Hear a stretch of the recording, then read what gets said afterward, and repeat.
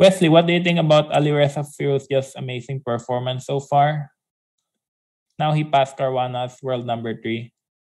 Yeah, I think Alireza has been working very hard. He's clearly once in a generational talent.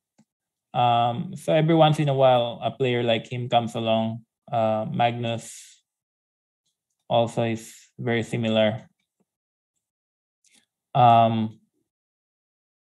Yeah, Alireza is clearly an exception, once a generational talent. France is very fortunate to have him. And he's only 18, so he's got a lot of mileage to go. He's still got a lot of years left. He's really just a kid, really, but he's very strong. I won't be surprised if he reached 2800 in the near future.